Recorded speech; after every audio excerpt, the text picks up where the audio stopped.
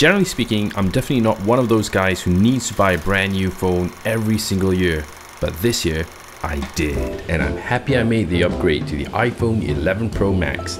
And in this video, I'd like to share some of the things that I love about the phone and some of the things that I didn't really like about the phone. It's definitely not going to be one of those detailed pixel peeping sort of reviews, but more of an overall impressions kind of review. Gerald, Phil and Gene, you guys rock when it comes to getting into the nitty-gritty stuff, and I'm definitely not about to even try to come close. Well, perhaps before I start talking about all the stuff I love about the iPhone 11 Pro Max, probably it's worth mentioning that I was using an iPhone 7 prior to this. So that being said, I guess I would be a great candidate to notice all the drastic improvements that comes with this iPhone. Anyway, let's start talking about some of the things I love about my iPhone 11 Pro Max. Man, what a mouthful. I think to save time in this video, I'm just going to call it 11 Pro Max from now on. First, let's talk about the build quality of this phone. I guess it goes without saying that whenever you buy Apple products, you're always guaranteed to get something that feels a bit more premium than pretty much everything that's out there. And the iPhone Pro Max doesn't fall short of that. With its stainless steel chassis, this new iPhone is definitely not what you may call a lightweight phone compared to the previous iPhone built from aluminium. It feels quite weighty and substantial in the hand, and to me that's a good thing. Although I have to admit, because of the 11 Pro Max larger screen and weight, it is kind of hard to actually use it with one hand and type all together. But I guess it has altered the way I use my iPhone slightly. Now I definitely don't want to be messaging or doing silly things while I'm driving and stuff like that. Okay, now let's talk about its looks. Some may say it looks a bit like a mutant, or even a spider, or even a three-eyed cyclops. But strangely enough, I kind of like the way it looks. I mean, it looks so distinctive looking compared to the other iPhones that you definitely can't mistake the 11 Pro or the 11 Pro Max series from more of the affordable non-Pro series. To me, that does matter, especially if I'm spending that much money on an iPhone. I like to think that at least the iPhone should look a bit different compared to its more affordable range, especially after spending about $1,000 on it. One thing that struck me most too about the 11 Pro Max is the OLED screen brightness.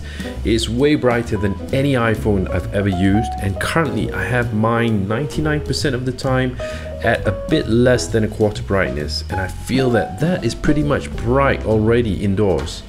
However, on a bright sunny day outdoors, the phone screen is still really bright because it pretty much maxes out at about 1200 nits, and believe me, that is really bright. Now let's talk about the camera, because that's pretty much the whole reason most people buy this phone for. Finally, this iPhone receives a major camera upgrade. Now it comes with a standard wide-angle lens, a super wide-angle lens and a telephoto lens too. The super wide-angle lens has got a focal range of about 13mm equivalent on a full-frame sensor camera, and to be honest with you, that is really wide. I don't even have a lens like that for my DSLR. I do like the wideness of the super wide-angle lens, however, you do have to bear in mind that there are a few caveats that come with it. Number one being that it's so wide that you'll definitely sometimes, if you're not careful, see your fingers in the shot. So you got to be very careful of how you hold the phone every time you shoot with a super wide angle lens. Also, the distortion around the edges of the frame is very exaggerated, and if you happen to shoot any of your subjects closer to the edges of the frame, it's going to stretch and distort the subject matter quite dramatically. Unless of course that's a specific look that you're going for, I would be very careful every time you do shoot with this lens. Try and keep the subject matter smack in the middle, or don't shoot it too close to the edges. As for the telephoto lens, I somehow didn't find it as useful as a super wide angle or even the standard lens. I don't know why, it's just one of those focal ranges that I just hardly use. But there were times that I did use it anyway. Also, I really wish there would be a super wide angle lens on the front facing camera. However, that's definitely not the case with 11 Pro Max. Instead, if you do want to shoot super wide selfies or vlog with a super wide angle lens, you would need to use the rear facing camera instead, which is a shame I guess, cause it would be so much easier having the ability to view yourself while shooting on a super wide angle lens. Finally, this iPhone comes with a really good night shooting mode. I must say, the night shooting mode is quite impressive indeed. However, you do have to bear in mind, because the night shooting mode does take a slightly longer exposure, you have to be relatively steady while shooting in night shooting mode. If not, you'll see some shaky shots. Since we still are on the topic of the iPhone camera, let's talk very briefly about the video. Now, shooting videos on the iPhone looks way smoother with its improved stabilization algorithm and optical stabilization, stuff like that. Some of the shots that come out of this phone really looks like something that was shot on a gimbal, and that is amazing. There's no optical stabilization in the super wide angle lens, however it does come with digital stabilization and it does look really good. The iPhone can shoot 4K up to 60 frames a second and in HD up to 240 frames a second. It's got fantastic dynamic range, and I'm guessing it's some magic that's going inside the phone. While all I can say, it's really good. Anyway, on the battery life.